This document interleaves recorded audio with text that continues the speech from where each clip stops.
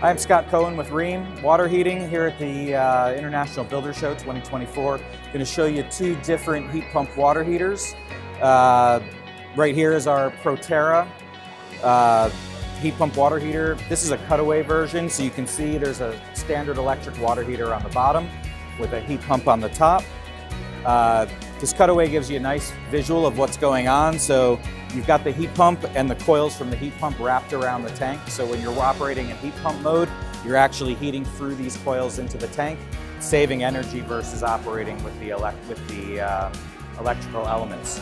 A lot of plumbers have a little bit of apprehension about heat pump water heaters because what happens if they have to do something with the heat pump? And our heat pump is a sealed system designed to not have to be interacted with by the plumber.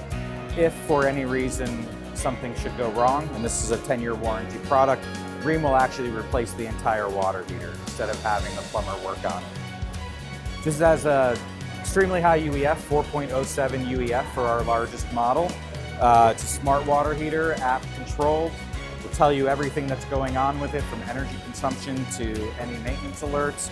If anything ever goes wrong with the operation, it will send that right to the homeowner's phone. Homeowner can then press a button and send that to their plumber, so before the plumber ever comes out to the house, they'll know exactly what needs to be done. Installation is simple with these. All the plumber has to know is how to install a standard electric water heater. Other than that, there's a simple PVC condensate drain, and that's it. This, on the other hand, is the 120-volt plug-in ProTerra heat pump water heater. This one is designed especially for gas replacement, for a homeowner who's looking to switch from gas to heat pump for the energy savings. This one is designed so that you remove the gas water heater, cap the gas line, install it just like a regular water heater, and then this plug plugs into a standard 120-volt outlet. This one operates on a 15-amp shared circuit, so it can be plugged into an existing outlet that's in the utility closet.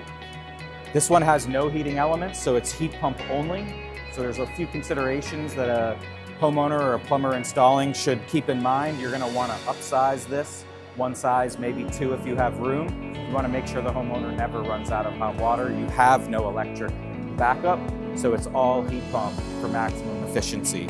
This one also has a built-in mixing valve called HydroBoost. This allows you to increase the tank temperature and mix it down before it goes out to the home without risking scalding any children or anyone who's maybe not paying attention to the water temperature in the home.